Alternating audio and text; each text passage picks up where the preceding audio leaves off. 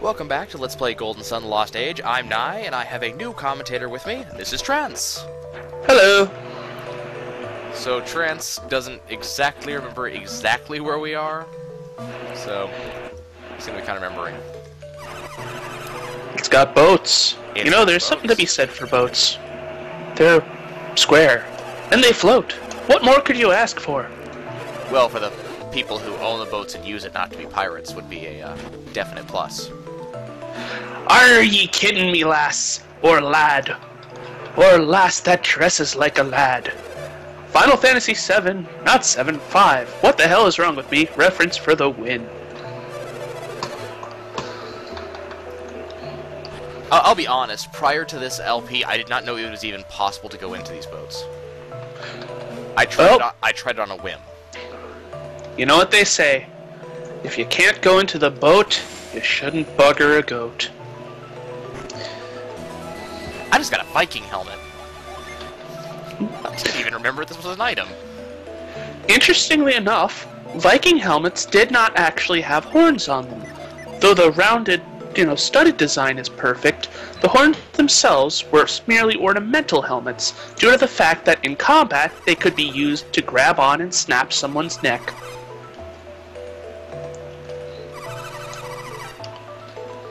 Wow.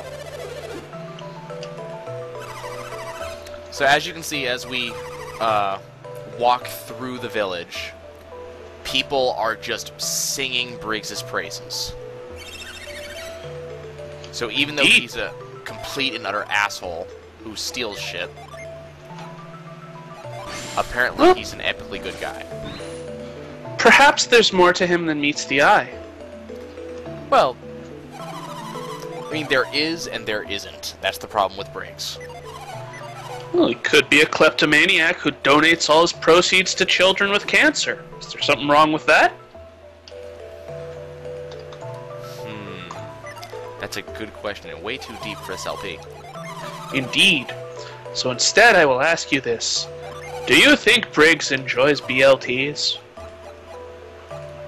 From what I understand, he enjoys eating in the first place, which is why he stole all of this crap. Then he's a hero to me, by gum. Does this guy have anything actually good? Actually, I believe so.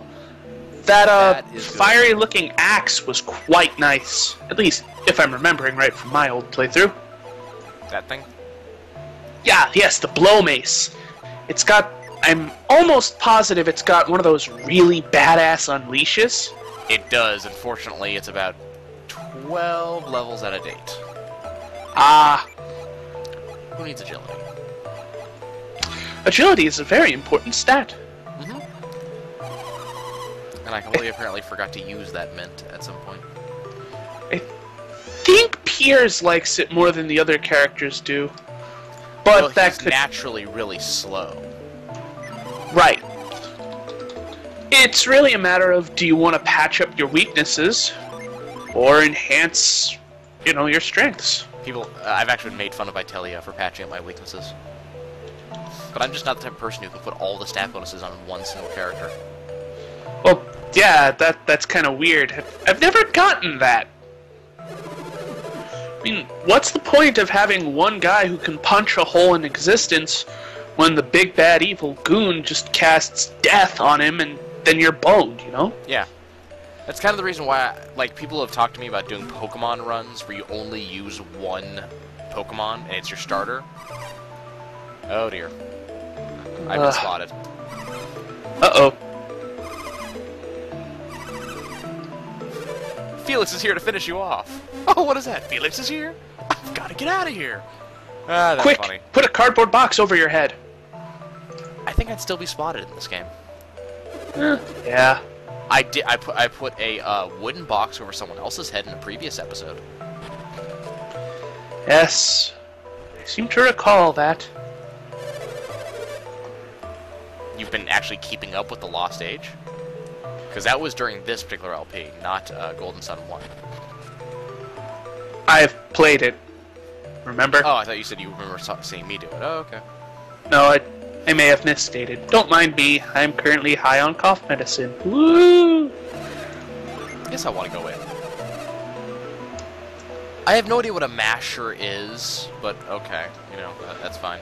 Slang. For... Jerkwad. Ah, okay. Dude. Random schmuck. But I'm none of those things. Well, as far as they're concerned, you're a random schmuck. That would be a great band name. Random schmuck. Exactly.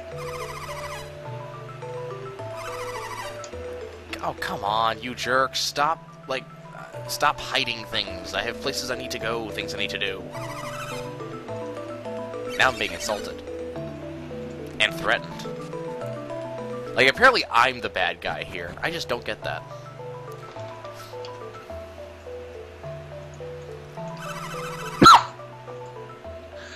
Oh. Do keep in mind, you were following the path of evil from the first game. Wait. You're gonna have to explain that one to me. I don't remember following no path of evil.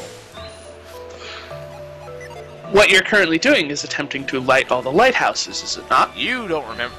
right. We haven't revealed that yet. Hold it. I didn't say anything. We'll talk about that later. Yes, it was merely a case of future sight caught in our friend there's throat. Yep, more or less. Hey, look, it's a gigantic pit. My God, it's full of stars. The stars are spelling out something. Rosebud killed Dumbledore. Huh.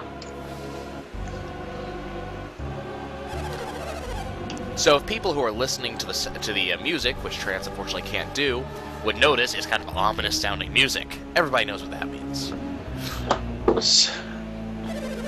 This time, the old lady must kung fu fight.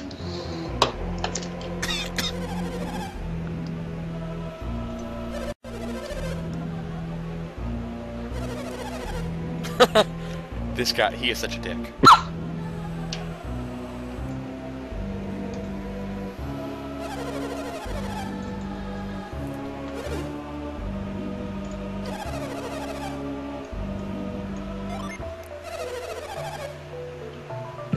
Reasonable boys live longer. So if I go back...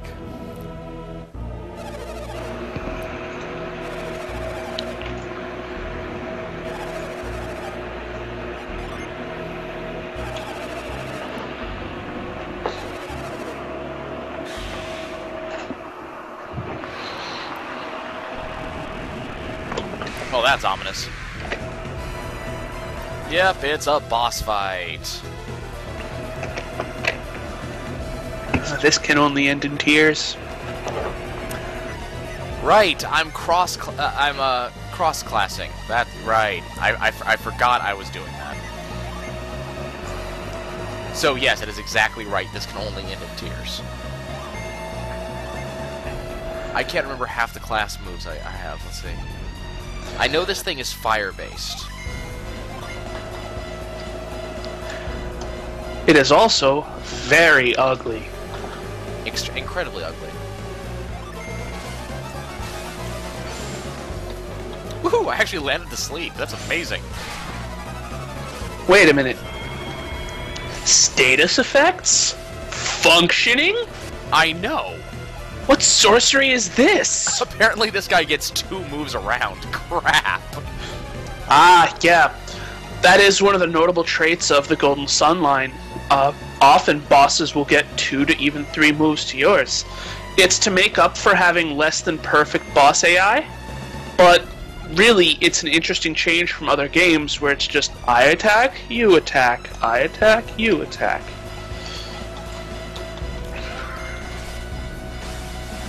Well, remember, my usual way of fighting bosses is to Jin Storm, or Summon Storm. So this is one of the first boss fights I've done where I am specifically just casting. I'm not, I'm not using Jin. I'm not summoning. I'm just keeping my stats up. Well, the Alpha Strike tactic, as you use, Crap. is often viable for early game, it doesn't hold up late. I've beaten the game multiple times using that strategy with only minimal risk. I actually, in the Let's Play Golden Sun 1 I did, I beat the hardest boss in the game with very little trouble using an Alpha Strike skill. Now, like, one or two, I think one party member went down throughout the entire fight. I brought them back up with very little trouble. Well, perhaps you are higher leveled than I, or, as is more likely, I just suck. Well, I won't deny it was a little nerve-wracking from time to time, but the art style in this game is so interesting. It almost looks like claymation, except in not some quite. cases, yeah, I really do agree with that. You know, it could just be a pixelated image of a claymated model, which would be a very interesting really technique. freaking cool. Huh. You know what, I'm gonna call it Demon. Why not? Because this sounds like a fantastic idea, right? Well, calling demons does tend to involve, you know, calling freaking demons. This is something that doesn't tend to end well for any of the involved part. Yeah, well, so you did 226 damage, but that poor character's soul is now going to wherever the hell souls go, if souls go anywhere indeed. Well, remember, Piers is a necromancer right now. Ah. Yeah, I'm using the subclasses. I'd much prefer a necromancer. Summon delicious candy wafers. Wouldn't a necromancer be summons cats? No, CCO, not KO. No. I mean, that was a context thing, really.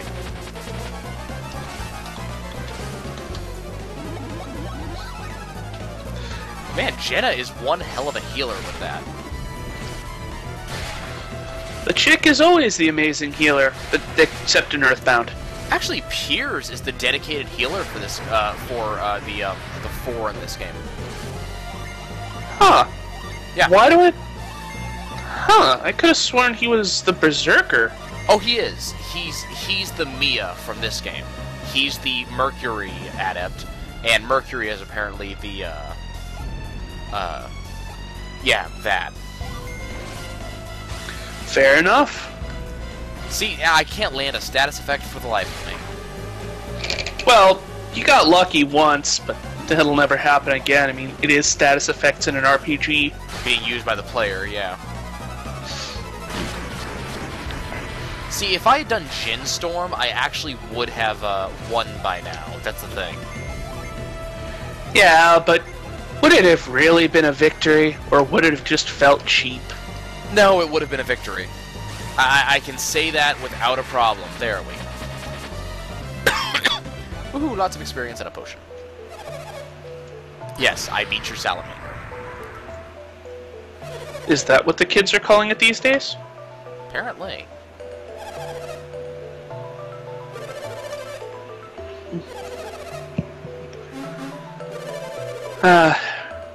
You know, there's a euphemism in this picture somewhere, but I just can't think of it. Can't either. Oh, you need us to get some synergy hands on either side of anyway. Yeah, we're not going to go there. Indeed. Let us discuss something much more pleasant, shall we? The Golden Sun series as a whole has a couple notable traits. One, it was one of the first games on the GBA to use this semi-3D artwork, which, though they do look like 3D models, are in fact multiple animated sprites. Not exactly uncommon, but an interesting idea nonetheless. Hasn't often been seen in modern times either.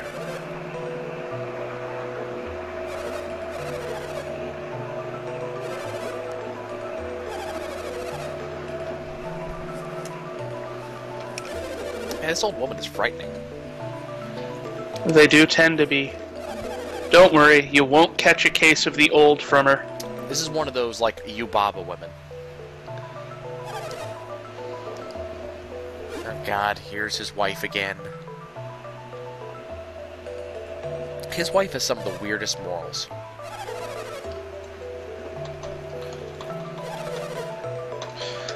Well, it all depends on the individual as to what could be weird or not. While they may be weird to you, to them they're perfectly normal.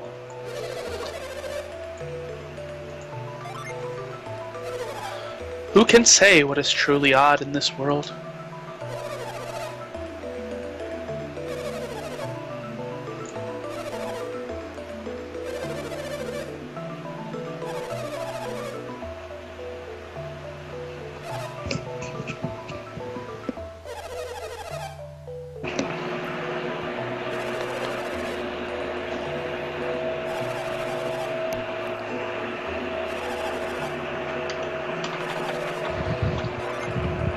Yes, man, Felix progressing the story along.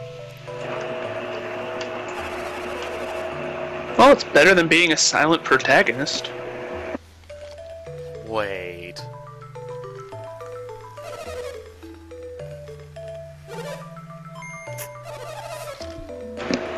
Although, has he ever actually said anything? Not in this game. I'd like to think in other games with silent protagonists that he really is never saying anything, and it's just the other people sticking words in his mouth, and he's just kind of going along with it, because... Actually, they do that quite frequently in this game. Well, fair enough. Fair enough.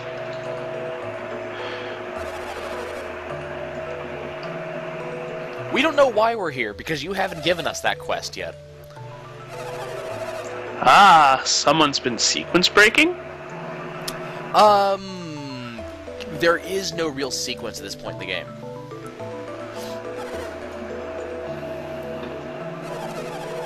Once you get out of Al-Hafra, once you leave the mainland and actually get onto the ship, the game kind of has multiple sequences that you can follow, and I've been kind of going a little bit of everywhere. There was some sequence breaking, and I kind of paid for it, too. Ah, what ended up happening? Did you get the really annoying glitch? Oh, no, not at all. I went to the Tundaria Tower to get a Djinn, but all the enemies were some, like, 8 levels higher than me. So every battle took forever, and I ended up gaining like, 8 levels a person. You say that like it's a bad thing. Well, it took them an entire episode, I mean...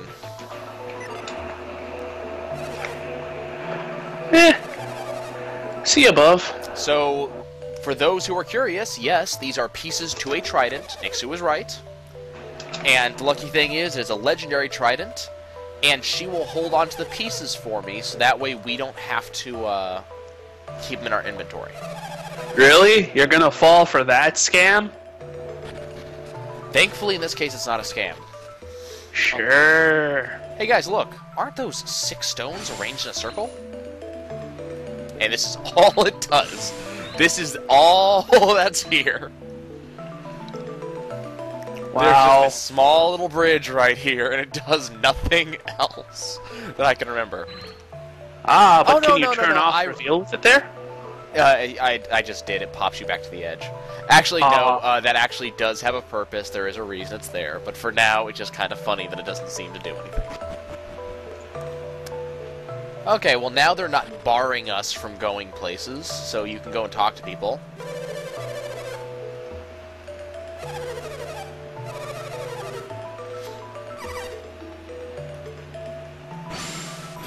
Oh, crap. Nope, don't want to blow up the kid. 1 second. That's horrible! Oh, my son isn't feeling well. Boom! That's okay. Here, kid, eat this grenade! Ah!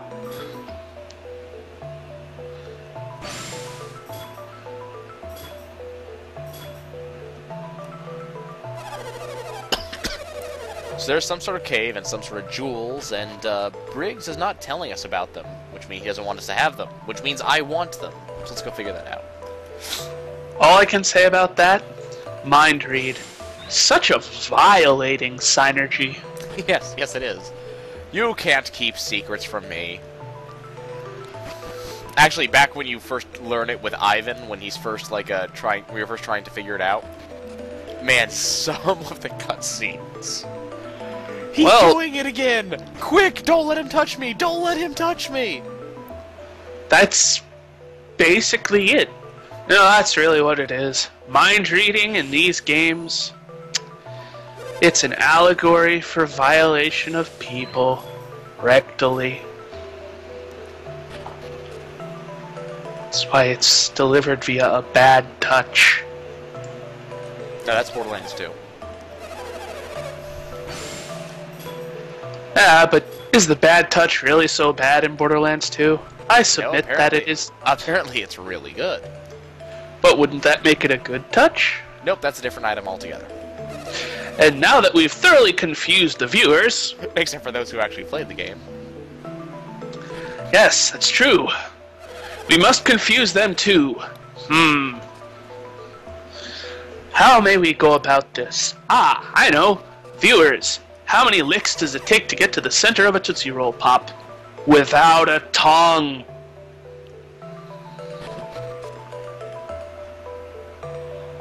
Anyways. Okay, before we cut the episode, because there's been a crap ton of storyline, we're going to have another cutscene, because I completely forgot about this one. Hi, Alex.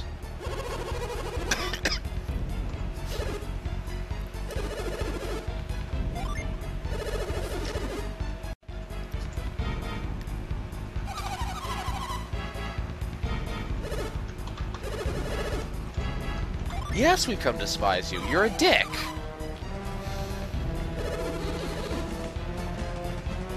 He's not a dick. He is just...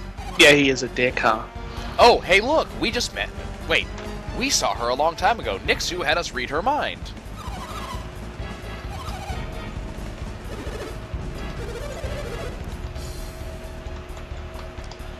Oh, look. It's a dude we don't know.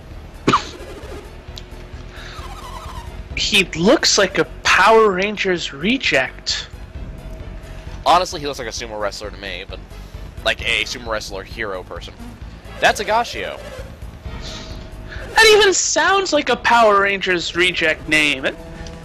Hi, I'm Agashio. I tried to be a villain in the Power Rangers, but they wouldn't let me. So now I'm in this game. This is Agashio and Karst, and due to the music, you guys can tell they are not good people. The fact that Karst is Minarity's sister should tell you a lot. That's a chick?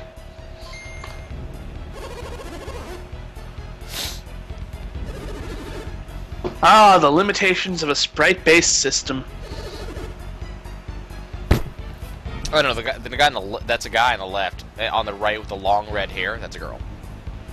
Oh, I was confusing her with the blue-haired dude up top. The blue-haired dude up top is Alex. Fair enough. Fair enough.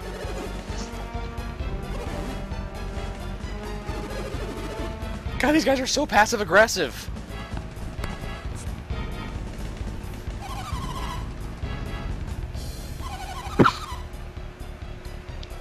I've never understood that phrase, passive-aggressive. That doesn't make sense. I'm gonna rip your lungs out, if you don't mind. If it wouldn't be too much trouble. It doesn't make no sense.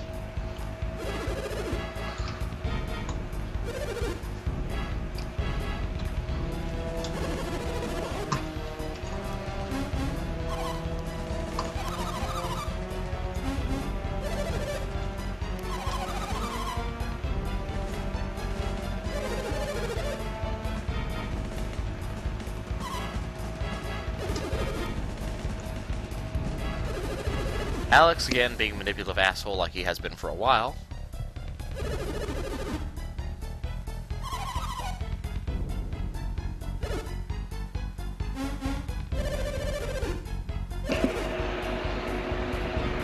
He's a villain. What do you expect? Tea and crumpets? I love that Alex just like, yes, you're both idiots.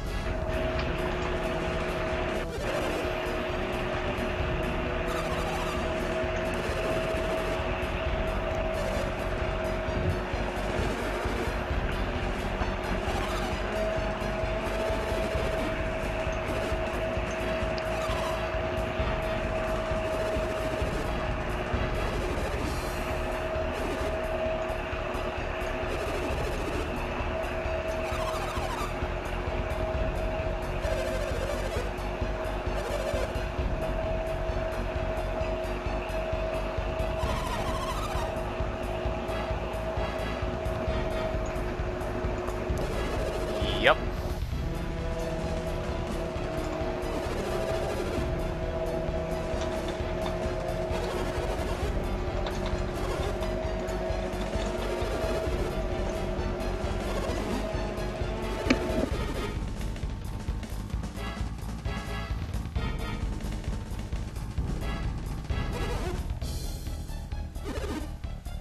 Yep, that is correct. Lord Babby is dead. May he rest in pieces. Given how much of a dick he was, yes. Wasn't he the fellow that grew to be like 9 trillion years old, drinking the Moria goop? That's correct.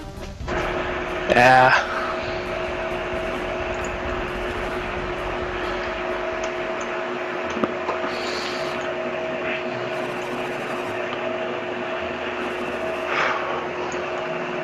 What they say, you can only live so long before you get a lethal case of the old.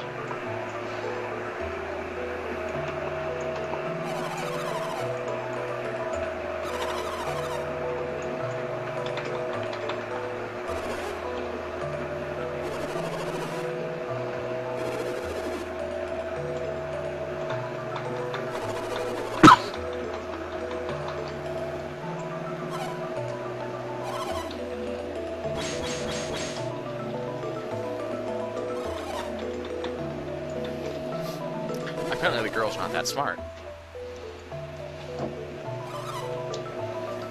No, I didn't know. What are you talking about? That is not what I said, damn it!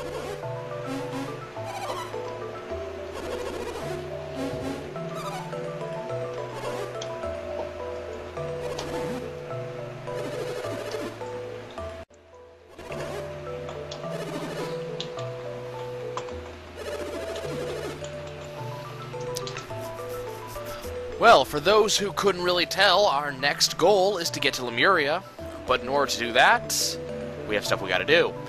So, in next episode, we're going to be doing a little bit of backtracking, because there's an area that I needed parch to get into to get something nice, and then we're going to our next dungeon. I'll see you guys in an episode.